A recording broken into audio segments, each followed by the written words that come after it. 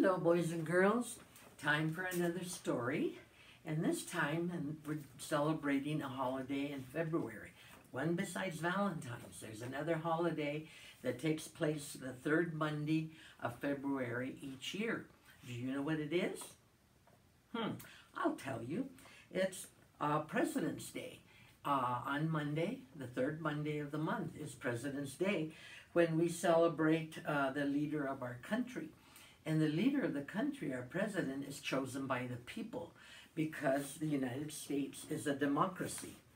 And the president of the United States is one of the most powerful people in the whole world. So President's Day honors American presidents. Two of America's most famous and greatest leaders were born in February. Do you know who those two presidents are? Right. George Washington, our first president, was born on February 22nd, 1732. And Abraham Lincoln, our 16th president, was born on February 12th. So to make today's story fun, or information fun, we're gonna look at some presidential trivia. Instead of just giving a history, we're gonna look at some funny things that happened during these presidents' time in office. For example, George Washington. He was our very first president. And I'm going to ask you a question, and then I'm going to answer it. Why was Washington the only president who didn't live in Washington, D.C.? Do you know? Well, the city wasn't built yet. Washington chose the site of the Capitol that was named to honor him, but he himself lived in the temporary capitals of New York and Philadelphia. So that's what the U.S. capitals were before. And then they built the beautiful Washington, D.C., which is Washington, D.C. stands for District of Columbia. So he never got a chance to live in the White House. And the next question is, why didn't President Washington ever get a toothache? Do you know that one? Well, by the time that Washington became president, he had only one tooth of his own. A rumor said that his false teeth were made out of wood, but actually they were made of elephant and walrus tusk, and of a cow, hippo, and even some human teeth. Ooh, what a mouthful he must have had. That's not too kosher, is it? Well, John Adams was our second president, and Adams passed away on the 4th of July, 1826, exactly 50 years after the signing of the Declaration of Independence. You remember, the Declaration of Independence was from Great Britain. When we fought the Revolutionary War, we were freed, and it was the Declaration of Independence. It was his idea, this is John Adams, that he wanted a big celebration on the 4th of July every year with games, sports, guns, bells, parades, bonfires, fireworks, anything that could take place, should take place, because that was a big celebration of our freedom from Europe, from Great Britain. So therefore, he wanted all of that, and he also passed away on the 4th of July. So that's an interesting one. How about Thomas Jefferson? You've heard a lot about Thomas Jefferson. He was a great inventor, remember that. He invented, some of the things he invented were the swivel chair, like people use it in office, it swivels around. He also invented a type of pedometer, which kept track of how much you walked. A walking stick, a walking stick that unfolded into a chair. You've seen that. I thought it was pretty modern. He invented that. And a system of dollars and cents. And he was also a gentleman who spoke 6 languages. I'm always telling you how wonderful it is to at least speak 2 languages, because then you're worth 2 people. He spoke 6 languages. He was a talented musician, and he loved to dance. He was a self-taught architect, a builder of homes. He didn't go to school for it. He was self-taught, and he built his own home called Monticello, and it's a beautiful, beautiful place. And he designed the University of Virginia. Believe it or not, President Jefferson was all of these things, and they say he was the most gifted president. He had an unlimited curiosity about the world around him, and he owned a huge library. And he always said, I cannot live without books. Oh boy, that's a man after my own heart. Can you imagine having a huge library? And do you know what President Jefferson had in common with President John Adams? Well, both ex-presidents that were already out of office died on the same day, the 4th of July, 1826. Both presidents on the same day, the same year, passed away, just hours apart. I find that really interesting trivia. Well, our next president was, the fourth president was James Madison. And his friends would say that he was no bigger than a half piece of soap. I wonder why. Well, probably because he stood only 5 feet 4 inches tall, and he weighed less than 100 pounds, making him America's smallest president ever. Can you imagine? Well, and during his time too, soon after the White House was built, they named it, well, do you know why they named it the White House? Why? Because the newspaper reporters started calling the president's home the White House because it was painted white. So, good thing it wasn't painted blue with red polka dots or something, huh? But that was, the White House was named white because it was painted white. Makes a lot of sense. The other president, that James Monroe, who served from 1817 to 1825, he was the third president to die on the 4th of July. He died in 1831, 5 years after John Adams and Thomas Jefferson, but also right on the 4th of July. 3 presidents. President John Quincy Adams was our 6th president. And wait a minute, didn't we just say that John Adams was already a president? Well, he was. But this was John Adams' son, John Quincy Adams. He was the first, John Quincy Adams was the first president to be the son of another president. Okay? Young John had an exciting childhood. When he was 8 years old, he watched the battle at Bunker Hill, the first real fighting of the Revolutionary War. Then he worked with his father in Europe. John Quincy always knew that he wanted to be president one day. And his father was president, and later on he was president when he got old enough to run for president. So he was the first father's son. So that was interesting about John Quincy Adams. Oh, let's see, how about what's his name here? William Henry Harrison. He was our 9th president, and he served in 1841. And he had the longest and the shortest of any presidency. By that I mean, Harrison gave the longest inauguration speech in presidential history. It lasted nearly 2 hours. Inauguration day was cold and rainy because it takes place on the 20th of January when it's time to inaugurate a president, January 20th, which is very cold in Washington. And Harrison didn't even wear a coat.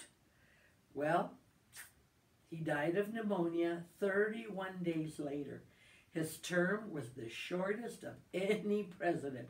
31 days he was president. And then he gave the longest speech. Can you imagine the other people having to sit there? Well, that was an interesting one. Let's see if we find another president to talk about. How about Zachary Taylor? He was our 19th president. And somebody asked him if cherries and milk was a good summertime treat. And he said, yes, they were. So what he did, well, it is a good snack for some people, not President Taylor. After spending a hot summer day at the Washington Monument, now Washington can be really hot in the summer. But after he spent a hot day at the monument, the president ate a big bowl of cherries and drank a pitcher full of cold milk. He died 5 days later of sunstroke and or food poisoning. No one knows which. So don't ever eat a big bowl of cherries and a big pitcher full of cold milk on a hot summer day. We don't know what could happen. Well, we have Millard Fillmore, our 13th president. The Underground Railroad wasn't a real railroad, but a network of very, very courageous people who helped slaves secretly travel from the South, where the slaves lived, most of them lived, and they traveled up to the north, where the people in the northern part of the United States at that time did not really believe in slavery. So they would be taken secretly through a chain of different people to travel from the south to the north. In 1850, President Fillmore, the one we're discussing, signed the Fugitive Slave Act, which made it illegal to help a slave run away and required officials to return escaped slaves to their owners. He was actually pro-slavery. He believed in slavery and keeping the African Americans enslaved, and so he passed a law that made it illegal to help them escape to the north. So I don't know about that president. The other one that we had was, let's see here, Franklin Pierce, 14th president. Pierce was so good at giving speeches that he memorized all 3,319 words of his inaugural speech. That would be like memorizing the first 17 pages of this book, and I mean memorizing every word. He had a photographic memory. Can you imagine memorizing that much? He was quite a president. Then we are going to talk a little bit about Abraham Lincoln, one of my favorite presidents. Do you know what Abraham Lincoln helped build when he was only 7 years old? His family's new log cabin in Indiana. That's what he helped build at the age of 9. The family had just moved from their one-room, dirt floor log cabin in Kentucky, where Lincoln was born. Young Lincoln had only 1 year of formal schooling, but he read every book he could get his hands on. He had jobs as a ferry boat captain, postmaster, country store clerk, and he was a self-taught lawyer. And he always said, from my boyhood up, it was my ambition and my dream to be president. What have I always told you? If you can dream it, you can achieve it. So he was quite the president. He was America's tallest president. He was 6 feet 4 inches, but he looked even taller when he wore his stovepipe hat. It was a tall hat in which he kept some of his important papers in that hat, believe it or not. That would be real funny if a windstorm came along, blew his hat away, and all his important papers flew. Well, do you know what happened 5 days after the Union won the Civil War? Because Abraham Lincoln was president during the Civil War. Civil War where the North and the South fought to end slavery and to see who was going to run the country. And so 5 days after the northern part of the United States, the Union, won the Civil War, President Lincoln was assassinated by an actor named John Wilkes Booth. Assassinated means he was killed by this man. Booth, who wanted the Confederacy to win the war, he wanted the South to win the war, shot the president during a play at Ford's Theater in Washington, D.C. Lincoln, at that time, was the first president to be assassinated. And it was just because somebody was angry because they didn't win the war. Sad, huh? Well, let's see here. James Garfield, he was our 20th president. And do you know what he did for the last 10 weeks of his presidency?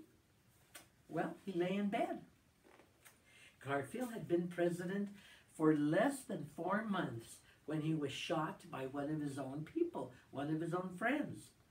The man thought that his loyalty should have been the man who had supported him during his campaign thought that he should have been chosen for a government job.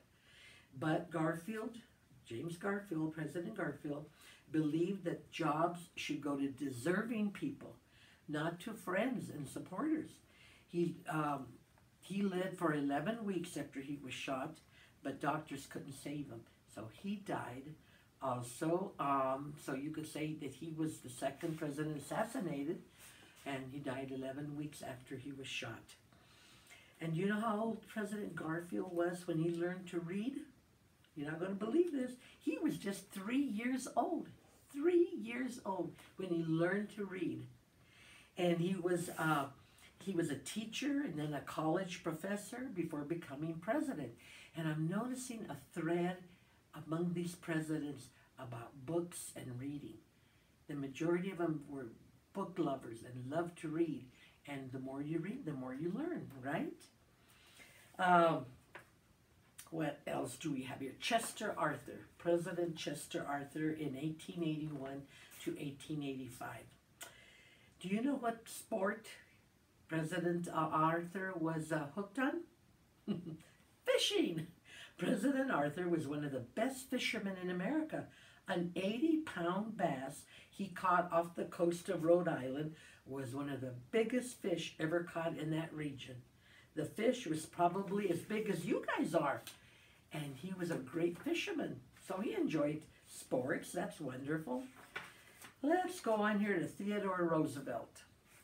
They used to call him, well, just Theodore Roosevelt. He was president. And do you know what he liked to do after he would, a busy day at the White House all day working? Well, he would jog around the Washington Monument, which is one of the tallest monuments. I believe it's 666 feet tall.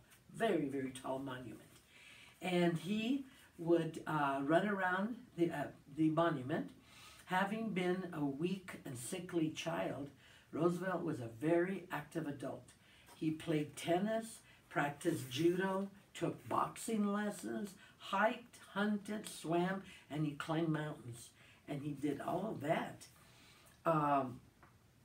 He was also he was just 42 years old when President McKinley died, and he's still the youngest man to have held office of the U.S. president. So when McKinley died, he took over as president. He was only 42 years old. So he is considered the youngest man the youngest person to have been president. And here's another one for you, some trivia. Roosevelt read 2 or 3 books a day. He wrote quite a few too, on literature, history, hunting, the wilderness, America, and ranch life. He wrote books, read 3 books, 2 or 3 books a day. He must have been a real speed reader. That's a reader. That's all I can say. And let me go to somebody else. Let's see. Franklin Delano Roosevelt. I believe they were cousins. He was our 32nd president. And he was a very superstitious man. He wouldn't sit at a table of 13 people. And he refused to leave for a trip on a Friday. Even though he traveled quite a bit, he'd never leave on a Friday. He just knew something was going to go wrong. Let's see, what else? Do you know that what he rode around in the White House? It wasn't a skateboard. There weren't any. It wasn't an airplane or a roller coaster. He rode a wheelchair in the White House because he had to use a wheelchair or braces because his legs were paralyzed by polio when he was 39 years old. It was a horrible disease at that time. And the only thing that eradicated it, got rid of polio, was vaccinations. But he did get polio and he lost control of his legs. So that was Franklin Delano Roosevelt. Let me see who else might be really interesting. Another reader, Harry Truman, our 33rd president. He read every book in the Independence, Missouri library by the time he was 15. By the time he was 15. Can you imagine? I mean, I love to read, but I can't even imagine reading that many books. Wow, I tell you, that's wonderful. 35th President, John F. Kennedy. I'm sure most of you have read about John F. Kennedy. He was the first president to have been a Boy Scout. He was the first president to have been a Catholic. And he was the youngest president to be elected to office. Okay? And the Delano, what was it? I think it was Franklin Delano Roosevelt, or one of the Roosevelts, became president at a really young age, but he was already vice president and moved into president. But Kennedy was the first president to be elected at an early age. But what shocked the country the most, I remember I was a junior in high school when he was assassinated. He was assassinated during a parade in Dallas, Texas, by a man named Lee Harvey Oswald. America was stunned by the loss of this young president who seemed to be doing many great things for the country. And I remember that day so clearly. It's amazing how something like that sticks to your mind, to your head. The other president that I really have a lot of respect for is Jimmy Carter, who is still alive. Jimmy Carter is close to 100, I believe. I didn't look it up. I should have. I think he's close to 100 years old. He was a very humble man. He was a peanut farmer in Georgia. He grew peanuts. And he also was a speed reader who could read and understand everything read. He could read 2,000 words per minute. 2,000 words per minute. This is also amazing. But he was a great reader. Like I said, he was a humble man. And President Carter sold off the yacht and the limousines that they had for the president, because they had access to big boat, the yacht, and to a big limousine to take him everywhere. And he got rid of them because he said he didn't think the president should be treated any differently from other people. Carter made sure everyone called him Jimmy, not James Earl Carter.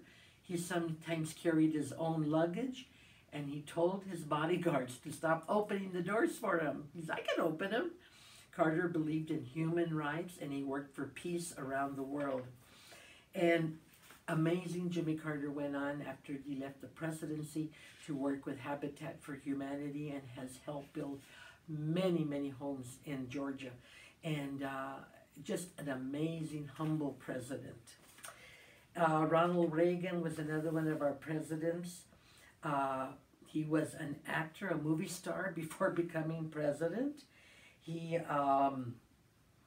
let's see, he was also a victim of an assassination, but he survived. After a madman tried to kill him outside a Washington hotel in 1981, he was shot in the chest, but he survived.